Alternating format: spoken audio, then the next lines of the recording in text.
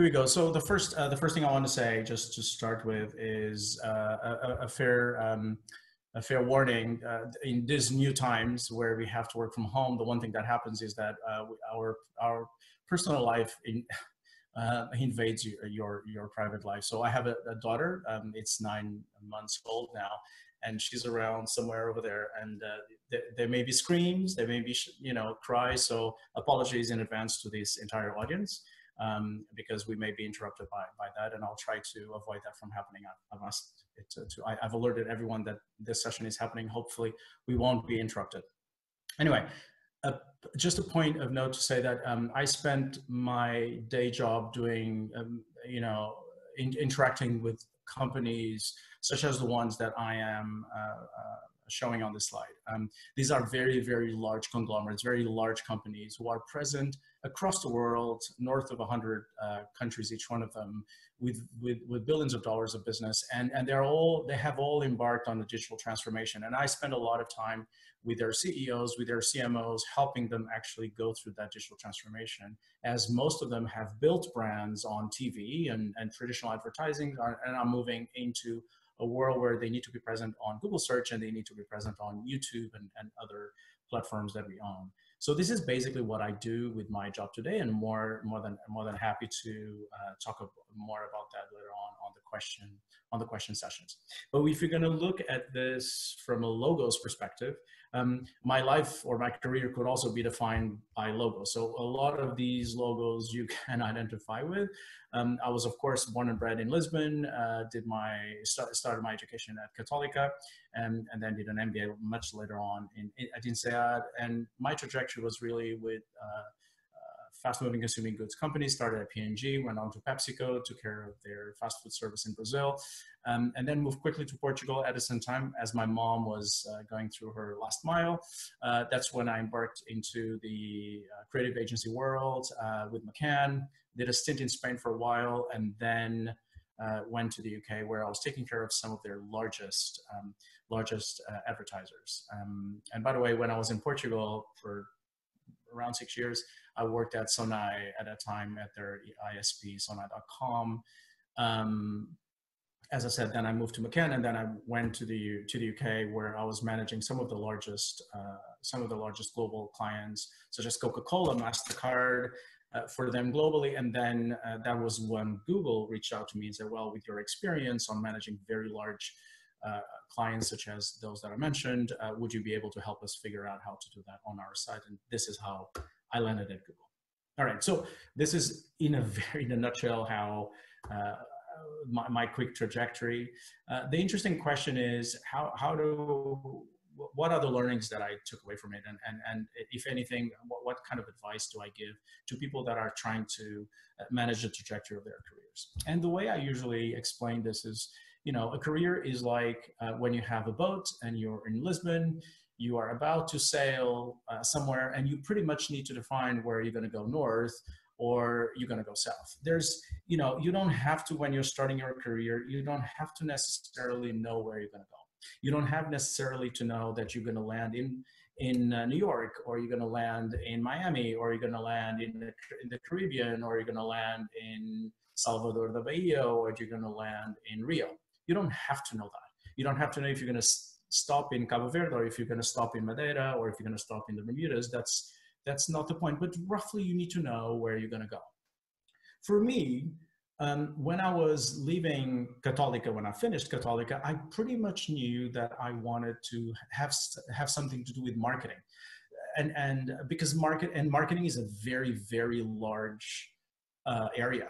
You can go from creative to media, you can go from brand management to service management. I mean, you can go to retail, you can really try a lot of aspects. And did I know which one did I want to go? No, I did not know, but I roughly knew that I wanted to go to marketing, and I did not want to go to consulting, whilst a lot of friends of mine loved consulting and they really, really wanted to start with consulting. And this is where I find a difference between North and South. So you don't know really specifically the area you want to go into, like in detail, but you roughly know where you want to go. A lot of my friends, as I was finishing school, really wanted to go into finance, into banking. But just by saying banking, you can go from investment banking to retail banking, wealth management, corporate banking. I mean, there's all sorts of different areas. You can work for a central bank, or you can work for a retailer bank. You can work on the consulting for banks. So the areas are tremendously large, and you don't really know, but you sort of have a knack for something. And this is what my recommendation with people starting their careers is that choose basically your area, going north and going south. And by all means, as you are going into your trajectory, there are changes of mind, right? There's people who make adjustments within their area. They really thought they liked retail banking and actually found out that actually it's pretty bad and they hate it, but they really like corporate banking, or they really like international banking, or they really like, you know, private equity management, which is close to finance. So as you do your trajectory, you make adjustments in order to correct the course you're making and adjust and fine tune a little bit the model. Some people make massive changes, right? So some people start in finance and end up in marketing, or vice versa, for instance. But as this metaphor shows, it's really hard to make changes midway. It's not impossible, and it has been done. And one of the key opportunities to do that is an MBA. An MBA is a really good opportunity to make big changes, big switches. But you don't have lots of those. And as you can see also from this metaphor, doing later that change means that you have a longer trajectory to make. So, you know, you need to be very aware as you go along, what do you like, what you don't like, and make the respective adjustments. So learning number one, just for everyone to think about, is look inside yourself, look through the experience you had in university, look at the work that you had to do. I mean, lots of professors and teachers ask you to do lots of work in different industries for different topics. What were the things that really resonated with you? What are the things that really get you going? This is more a piece of reflection at the intuitive level that you need to do. I mean, do you want to go more north, or you want to go more south, so that you start really in the best foot.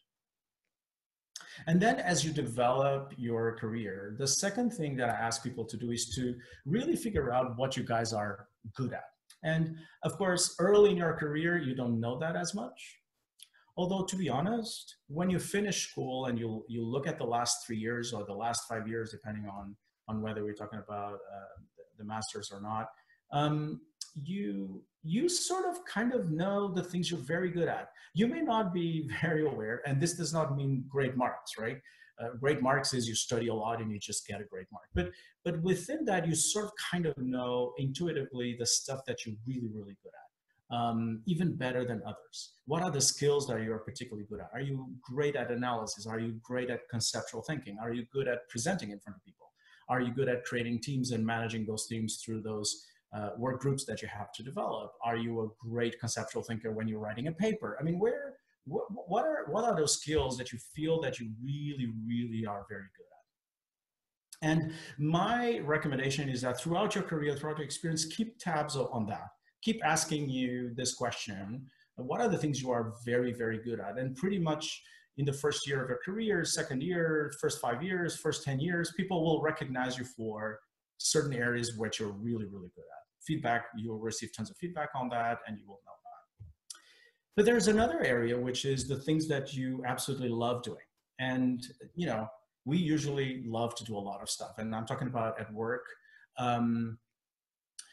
You know, there are projects inside a company, there are areas inside a company, or as you progress in your career, there are specific projects that you really love, that is your passion point.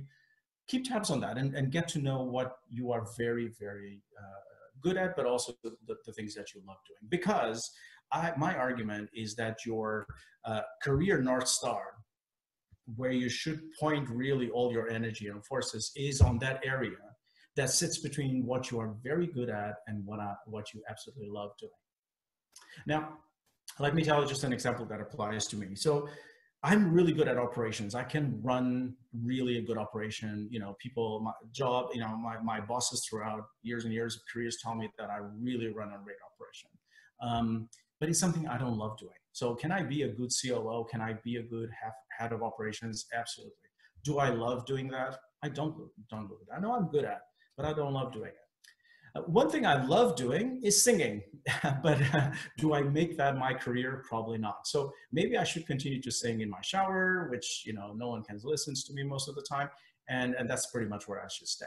What really matters is where you coincide both. What are the things you are incredibly good at, and what are the things you absolutely love doing, right? So I absolutely adore to gather a team to crack a difficult project. And I know I'm really good at getting a complex problem broken down in really simple pieces, put it together and find a solution and drive a team to find a solution. This is something that I can do no matter what the industry, no matter what situation.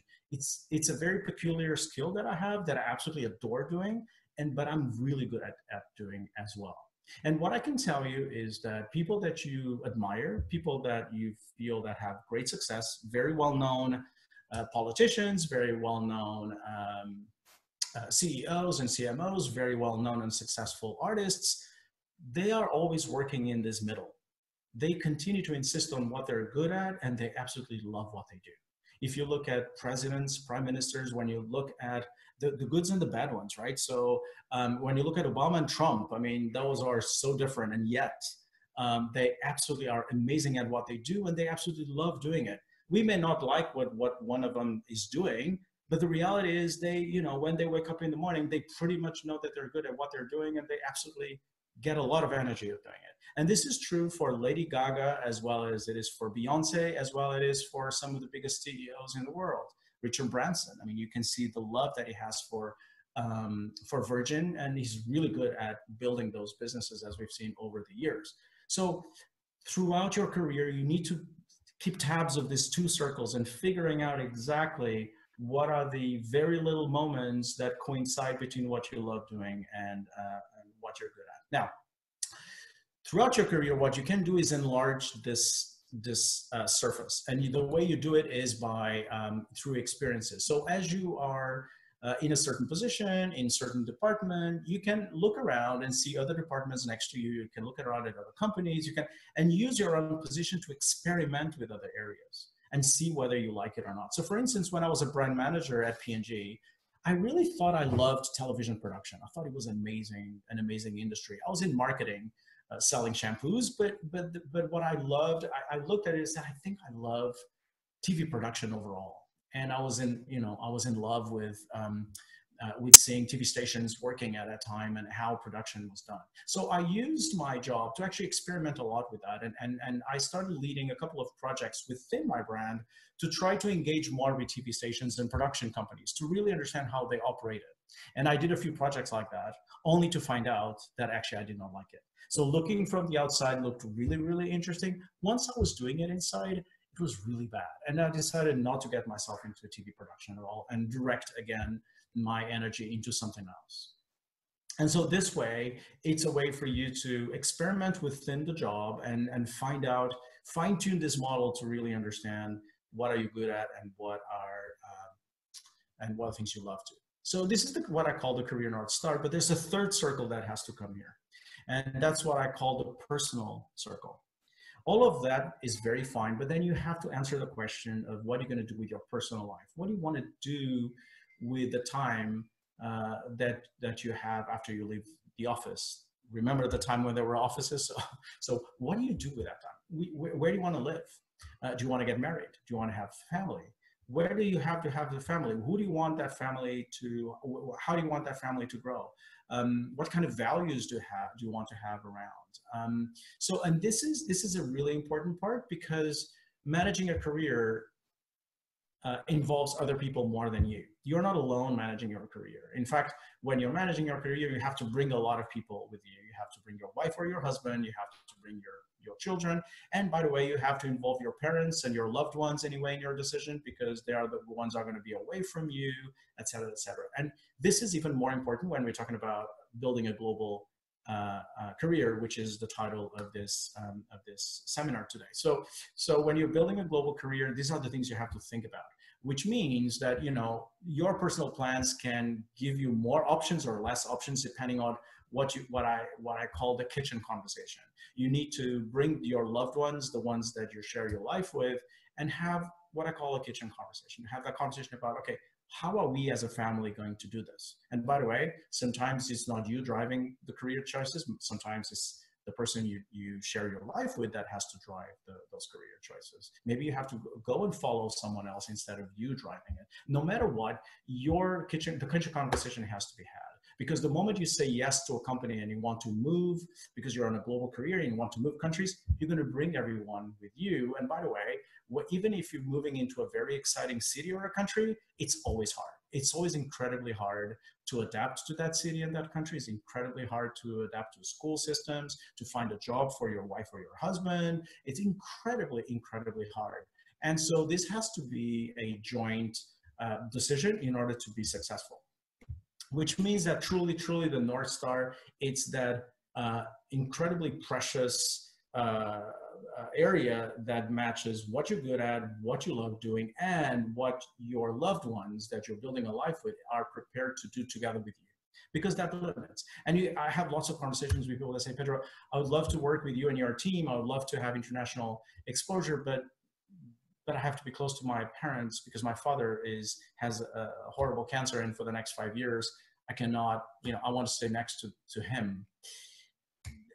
So you cannot, these are the moments where you have to make really difficult choices. You cannot really have an international career if you're grounded in a city because you want to be close to your father. And I would say that maybe that is the most important thing you have to do. And these are the hard choices you have to make. I had another example of a guy who was reporting to me, and he said, look, my father has this huge company and I'm expected 10 years from now to take over from that company. So I need to be close. I need to be operating sooner or later. I need to be operating in that country. In this case was India. So that I'm, 10 years from now, I can take over from the business. Okay, well, so that personal plan is incredibly important because instead of sending that person to New York, as I was going to send, I sent him to our office in Delhi because I knew it was important for him to start getting ready to take over the business from his father. So I hope this gives you a sense of how this model really works. And the next thing I would say is career choices cannot be made over time. So I'm sorry, overnight. So a lot of people come to me and say, hey, I would like to move to something new by the end of the year. So this is not the way to approach things, right? So you cannot really make career choices and big swings in periods of months because no company has the ability to absorb that. And because those things have to be planned, and you have to be specific as well on where you want to go and where you want to go next, right? What I would say is, as you are doing as you're managing your career and going towards the north, which is what in this case you decided to do, what you have to do is every once in a while you have to keep tabs on the progress you're making, make adjustments. Is this what I expected? I mean, I had certain expectations. I really love this area, but I'm not sure this is the right thing to do. Do I have to adjust again? Do I have to make adjustments? Do I have to consider something else? Can I experiment something on the side?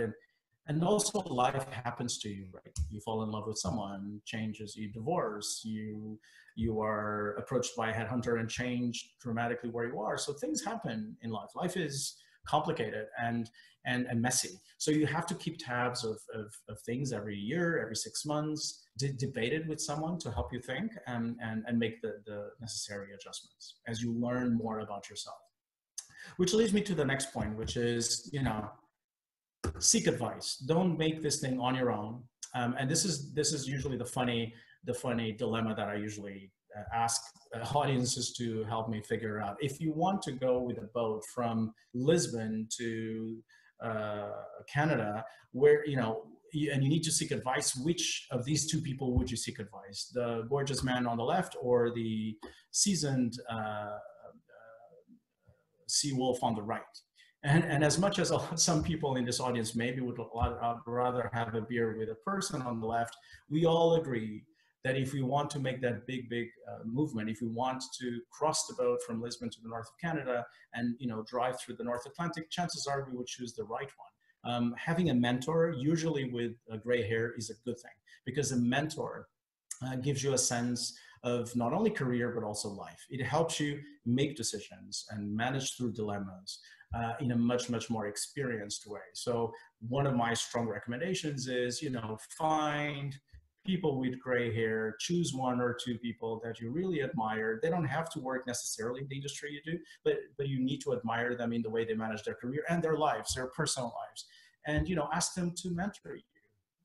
Usually when people are asked, usually they say yes. And go and check with these people once a month. I'm sorry, not once a month, don't do that. Once a year, once every 2 years, once every 5 years. You always learn something. And I have 2 or 3 really old men and women who have helped me through my career all the time. And I go back to all the time just to check my options, which again are usually a mixture of professional and personal. So just to recap, remember, answer the question, are you going north or south? Do a little bit of homework and find out what you really, really love and find your North Star. Test the boundaries of and collecting intentional experiences to really enlarge that area that I was talking about. Have those kitchen conversations to really figure out where truly is your true North Star, because you have to share that option with other people. Being the other people, the people you're married to, or your friends, or your parents, or your grandparents. Don't rush in your decisions. No one's going to lose anything if you wait 6 months to make a decision. Readjust the coordinates every year. Reflect on it. New Year's Eves are usually very good for this. And then choose gray hair, preferably as mentors. And more importantly, don't stress about it. Just relax about it. People really a lot of times think that a decision has to be made in a year, or it has to be made in immediately, otherwise they're going to lose the train. There's no train losing in terms of careers, because lots of trains go through your station. You just have to think carefully about your options, and when the time is right, you can make it appropriately. I was going to do some considerations about COVID and the impact it has on careers, as well as other considerations. But what I suggest we do is we stop here and we pause here, and then we move to the conversation with Filipe and eventually answer some questions. So let me just stop presenting. Yeah, I'm back here, I guess. Can you guys see me? All good? Yes, we can. Thank you, cool. Pedro. Thank you very much for sharing your insights and some of your personal journey and reflections. You work for one of the most admired and one of the most innovative companies in the world. I actually, let me share a bit of a personal story. I feel a bit of a connection to Google, because when I joined Stanford for my PhD, that was September 1998. And that was exactly the month in which Google was founded by 2 PhD nerds at the Stanford campus. And I still remember in my first 2 years of PhD, seeing some nerdy guys wearing a Google t-shirt. And we asked, what is this Google thing? Oh, it is like the latest kind of cool startup created from Stanford. And going from 2 PhD nerds doing a little kind of around an idea, a bit of programming, to having one of the biggest, most important and most admired innovative company in the world. It was like 12 years. That is truly amazing. And that speaks to the power of entrepreneurship, the power of academia as well. And when you merge the two together, the beautiful things that can emerge. But, and we hear a lot of folklore about what makes Google interesting and special. But you have the inside view. You have been in a leading position at Google for several years now. So what do you think makes Google so special and so innovative? And in particular, you manage within Google the creative team called Zoo, a task force, a creative team that launches new ideas, new products. So what does it mean to coordinate the most innovative team in the most innovative company? Yeah, so so there are 2 things. So what makes it so special is the fact that it's incredibly innovative, but also the people that work at Google. One of the things that happens to you when you join Google is I suffered significantly for something called imposter syndrome. If you don't know what imposter syndrome is, please Google it. I appreciate the search. As far as I'm concerned, I appreciate you use the service. But imposter syndrome and a very significant amount of executives at Google suffer from imposter syndrome. But effectively what it is you feel that you're not worth you're not as smart as everyone else around you.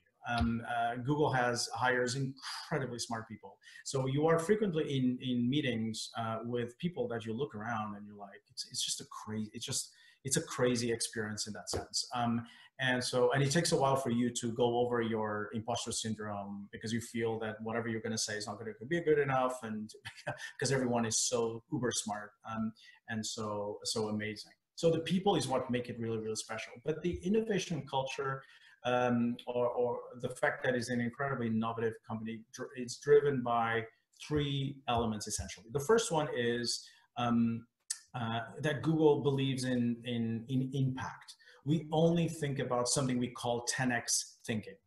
If you think about the mission of Google, literally it says, and in 1998, the year you're mentioning was when Larry literally called in the investors and said, hey, so I'm putting together, there's a video of this, so I have the video, and it's just crazy because he calls investors and says, okay, so we're putting together a company that is going to organize the world's information in an accessible and useful ways. I mean, like literally. So in 98, you were saying you're going to organize the world's information. And so this is crazy. And this is what we call 10x thinking. So the one thing that you are indoctrinated the moment you join Google is, look, if you're going to do something, you better have impact. You better touch billions of people. You better fix a huge problem. So we don't believe in incrementality. We don't believe in adjusting 5%. So for instance, when we were looking at our energy consumption, we said, either we're going to go footprint negative, or we may as well just not do it. So Google now is, our carbon footprint is negative because we just decided all of a sudden just to do that. And this is the kind of approach to it, is just, if you're going to do something, you might as well just do it big. And that's what we call this 10x thinking. We also are a culture that celebrates failure, which is really, really interesting. So what we do is we launch and iterate permanently.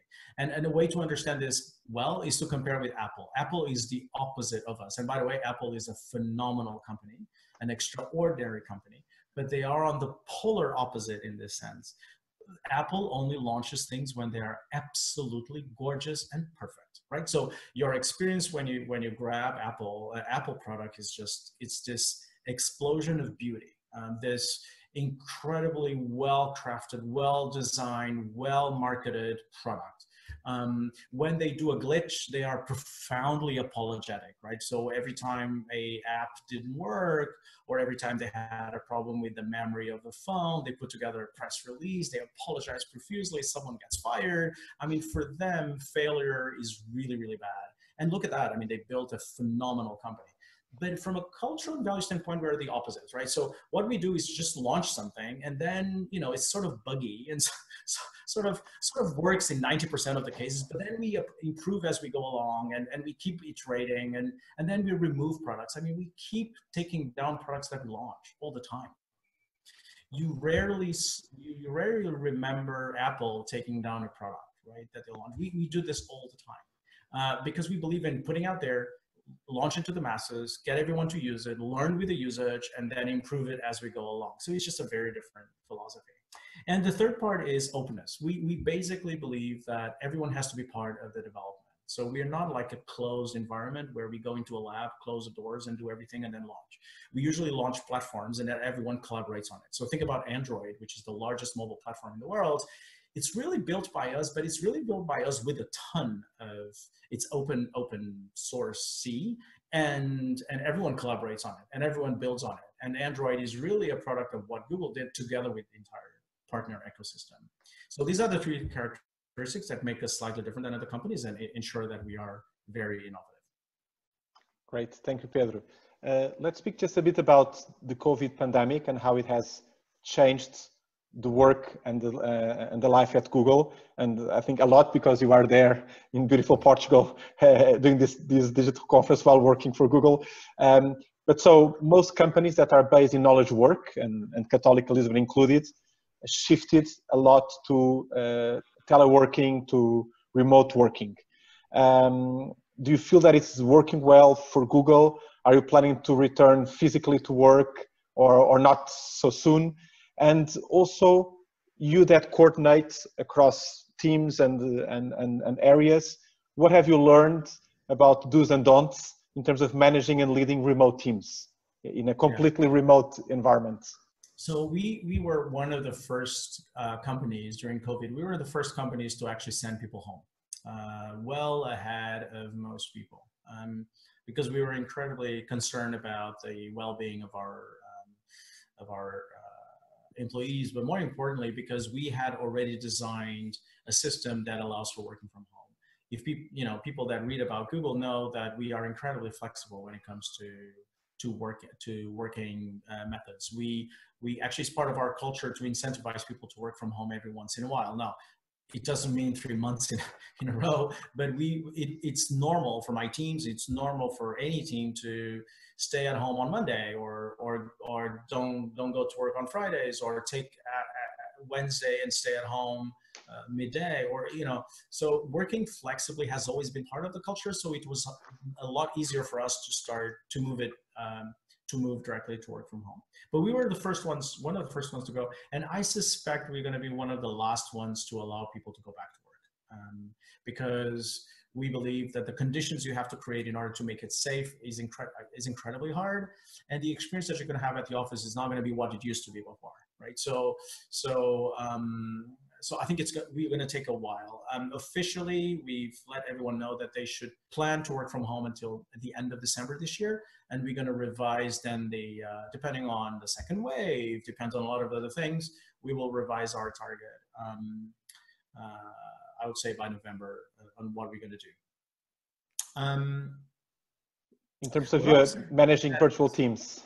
Yeah, so what I would say about that is, working from home, what it allowed, forcing a lot of companies to work from home, what it did was to bust once and for all this connection between productivity and presence, which was something that it was present in most companies around the world. It was, or in a lot of traditional companies, right? So you need to be present, you need to go to the office in order for your productivity to be acknowledged. And what we're moving into is one where, productivity equals impact. So what you need to do is to agree on your objectives.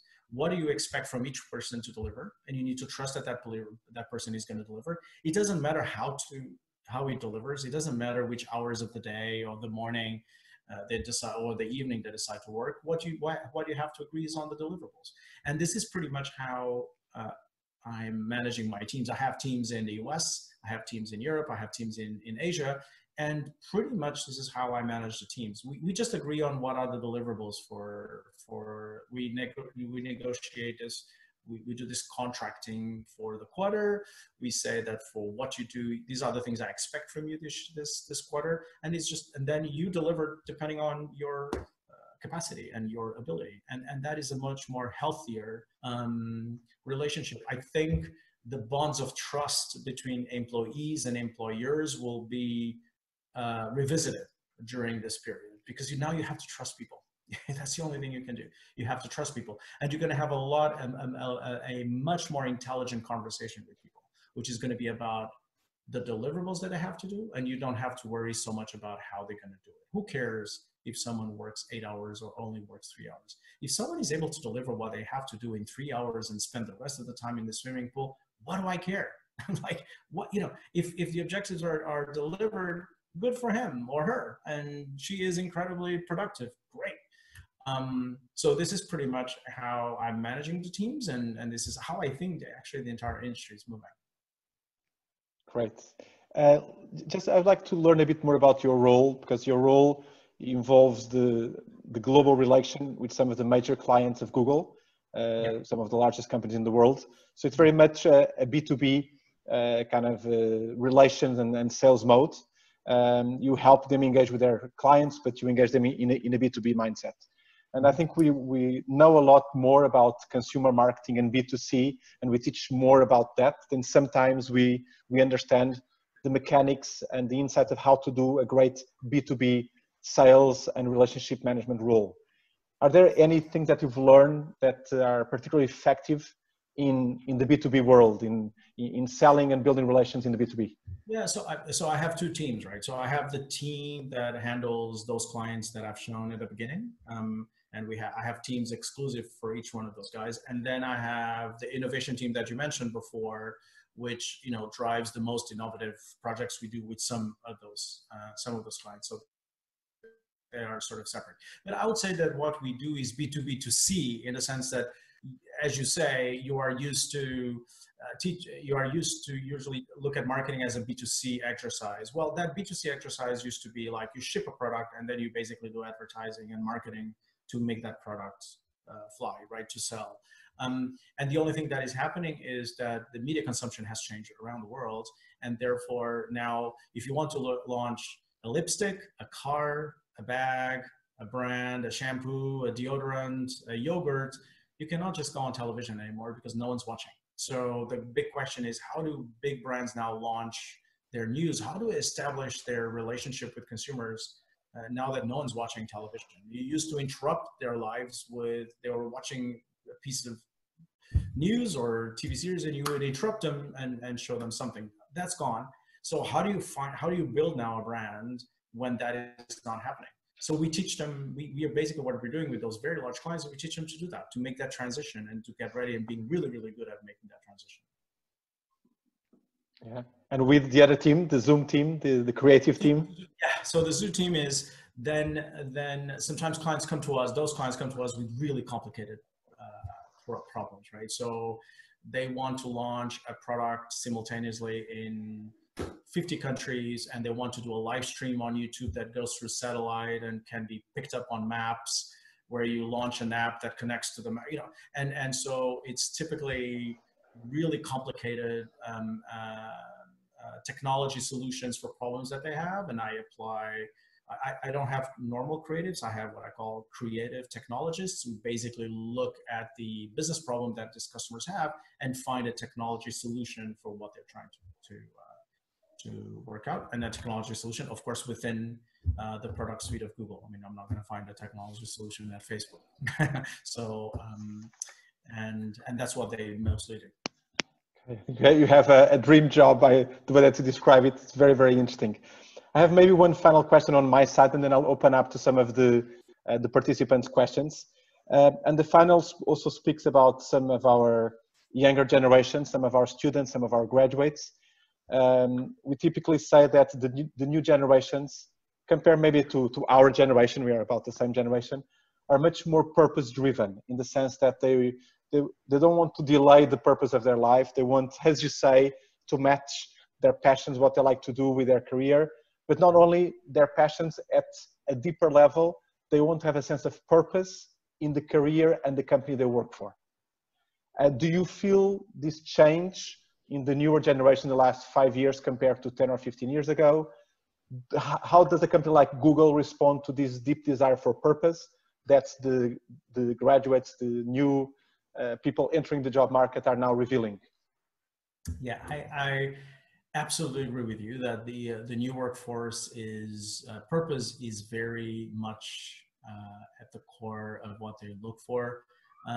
It's incredibly important for them, and I absolutely agree that back in my time, purpose was not in the consideration set at all. These were other times, and this is new. And I'm really glad that this happens as well. And what I would say is my advice would be for students to really understand what is the purpose that they're looking for. What is the purpose that resonates with them, and use that as criteria to select the companies they want to work on, right? Or they want to work for. Because if they don't check the purpose, they will be disappointed later on. And that is a massive source of frustration. So my recommendation is know yourself really well. If you want to embrace a purpose, understand which purposes it is, and choose companies that embrace the same purpose as you have. And purposes come in all different shapes and forms, and you don't have to necessarily end the hunger in Africa or have to save the planet. I mean, it comes in all different shapes. And what I would say is that it's important for students to know what their value set is, what are the values they want to adhere to, and check with the companies if the values of the company match their own personal values. One of the biggest pre-COVID, one of the biggest reasons for attrition, people leaving companies, is because there is a disconnect between their personal values and the values of the company. So before you embark on a career, please check the values of the company you're going into, because that is a huge motivator. Pedro, let me make a selection of the questions that have been raised by our participants in this conference. Sure. And also pick the ones more closer to the topic of careers. And José Eduardo Passarelli is asking, what are the main differences between North and South, in your opinion?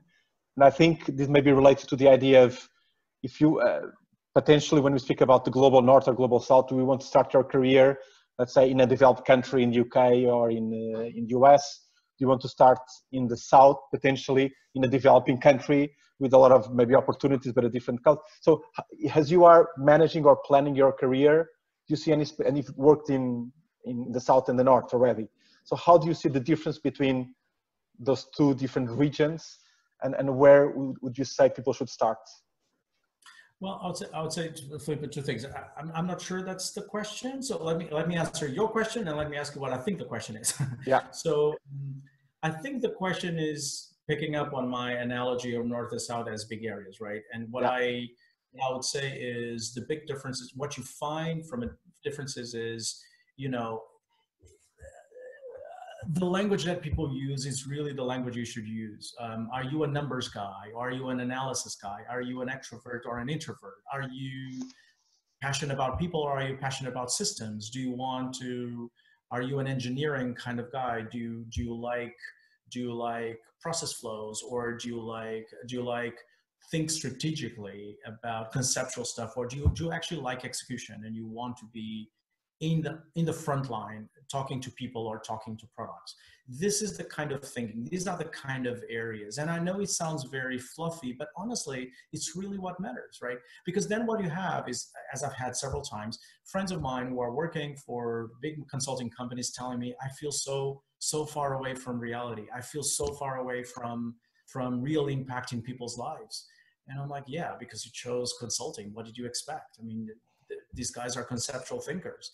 They are not on the street making things happen, right? So if you wanted that, you chose the wrong pattern.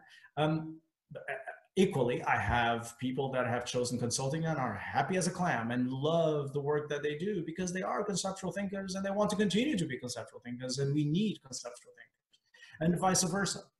I have people that, you know, accept jobs that are incredibly operationally driven. They are very close to the field reality, and they feel very tactic. They don't like the gruesome day-to-day pressure, and they complain about that, and they feel that they don't have strategic input to that. Well, you know, you chose to be on the sales force of a retailer. What do you expect? This is exactly how it feels. So this is what I'm saying. So you need to have a sense of, you have to do a big journey inside of yourself to find out really what's the kind of stuff that you really, really like, and look for it. And then look the companies and industries and areas that, you know, match and offer that kind of job. So that, I think it was the question. But your question, I think, you know, it's a question of schooling.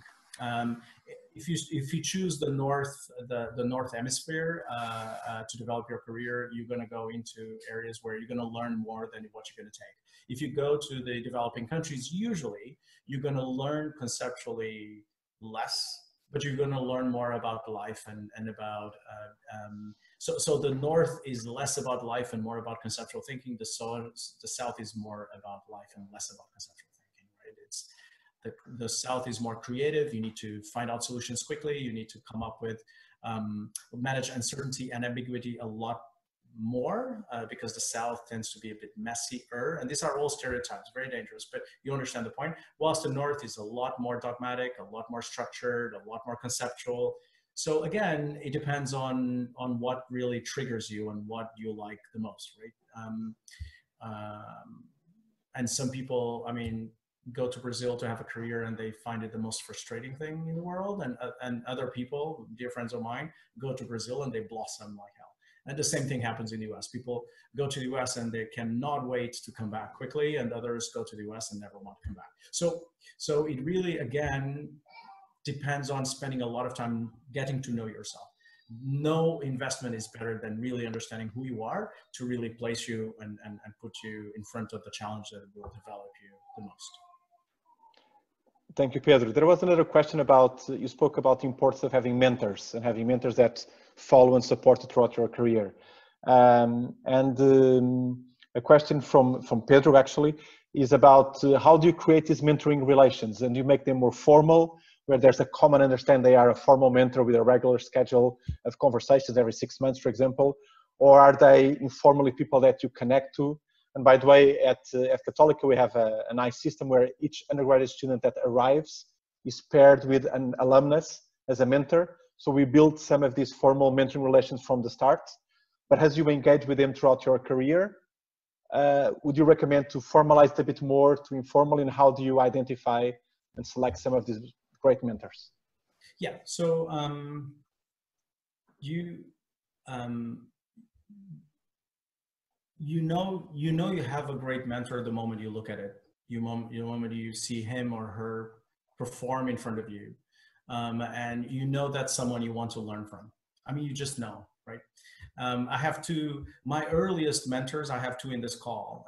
Fatima and Christina were really important in my career. With small conversations we had here and there, they fundamentally changed the course of my life. They don't even probably realize that. But these were people I saw operating. I saw them on stage. I saw them performing. And I said, I think I have something that I can learn from these people. And spending some informal time with them was just a way initially, when I really was at the start of my career, was the best way to start. Of course, then you go into the next levels, and then you start looking for other mentors to find answers to the questions you have. And to your question of, do you make it structural? I think the more you progress in your career, the more you have to make it formal, because to make the most out of your mentor, you actually need to structure the approach to that mentor. You cannot just go in and say, hey, you know, what can you tell me about my career? That's a really waste of the mentor's time and yours. You need to do deep thinking. You need to consider really, really well what are your choices, what are your dilemmas. And by the way, the mentor is not going to give you the answer. And it's not, more importantly, it's not going to choose for you. But what that person is going to tell you is, okay, well, if those are the dilemmas, number one, he or she will challenge your questions. And number two, he or she will say, well, these are the pros and cons that I see on what you're considering. Up to you to figure out how to do it. One of the most frustrating engagements I had as a mentor to other people is when they come and talk to me without any structure whatsoever. They just want to chat or something. And that doesn't really, really work. Great mentees who have had great results are the ones who actually spend a lot of time thinking about their dilemmas, their choices, their direction. They come prepared. Sometimes they even do presentations about their lives, which is incredible. And they want to present. And then we have a conversation based on deep thinking, which is typically where you see more results. I hope this answered the question. Yeah, thank you. So let me finish with a question that is interesting, because it's a bit different from what we discussed before. We are speaking about how to start a career, how to plan your career. And Carlos Gomes asks, well, but how about the closing of your career? We are 50 years old or 60 years old, you have 40 years or maybe 35 years of a career already, but you still have good health, you still have energy to do things.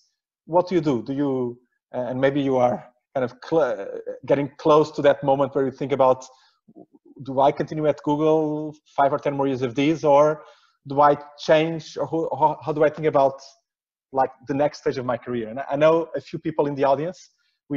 This was catered to the younger, the alumni, the incoming students, but we have also some people exactly at that stage of our life, and I'm looking at a couple of them in the screen. How do you think about that? And you are still a bit young, maybe to reflect on that, but I wanted to close with that question because... I mean, I cannot answer with my 25 years old. I cannot, as a 25-year-old, I cannot think about how to answer that, but I'm going to try. First of all, the methodology that I presented doesn't change. It's the same. The thing is, you are about to get to Canada. So you need to figure out what you're going to do once you land in Canada, right? So, or what you do once you land in Paris. In Brazil. So it doesn't really fundamentally change. You still need more than ever to focus on. But by the way, by the time you get 50, 60, if you don't know what you're very good at and you don't know what you love, you should look for therapy. I don't know what to say, right? So by the time, you have to know what you're very good at, and you have to know what you're passionate about. And the outlets for that may be different. So it won't be probably the regular career, top executive, whatever, but it's probably other formats. You can join boards of companies, you can join the boards of startups, you can start teaching again and go back to university, you can do lectures and presentations, you can land all your write a book, you can give that experience and sell that experience in other ways. The method is the same, it's just the delivery type is different. The one thing you don't have to do by that time is to search inside yourself. You should know by then the stuff that you're good at and the stuff that you love doing. Pedro, thank you. It's 6 o'clock, so I don't want to delay everyone much longer, but I would like to give you a chance to say a final word in the sense, and especially now maybe to our younger crowd, the alumni, the students of Católica who are graduating this year or next year, the incoming students who will be graduating next year. Maybe they will be graduating to a tough job market and they will be launching their career in a difficult context. What would you tell them? What words of encouragement them or wisdom, or in addition to what you've shared already, what would you say to them? Look, it's incredibly hard, for sure. But what I would say is this. Just because what I would do is work on your CV. You're starting your CV, you're starting your life, but that doesn't mean that you don't have a story to tell. You've made a journey so far. I mean, you made choices about the course you wanted to take or the master's you want to take. You have something to prove already of the experience that you had. If you have to wait another year to find the job, use that year the best you can. Because when you're talking about your career, you effectively are telling your story. And the way you should write a story is, hey, COVID may have stopped the economy, but it has not stopped me. And this is what I did with the time that I had. I helped an NGO. I organized the back end of an organization. I helped my mom with, I helped my mom restart the restaurant that belongs to the family. I put the finances of my grandfather together. I paid all the taxes for the family that were in disarray. I've worked on finding new skills, spent time online, and now I can speak Russian or Chinese. But what you need to do is to go back to the employer and say, this is where I spent my time. This is where I invested this time. It did not go to waste. And it's still building. I kept building on the skills that I set out with. And then the economy is going to come back for sure. And the jobs will come back for sure. It's just going to take a while. Don't waste that time, because you can still build your skills and you can still find new positions at the end, for sure. Pedro, thank you very much for all the insights you brought us today. You have been an amazing alumnus of the school. You are a member of our Strategic Council. You have been a mentor of many of our students throughout the years in this mentoring program that I mentioned. And you are an inspiration for many people in the way that you manage your career and your personal life, and also your work on diversity and inclusion. So thank you for all that you do.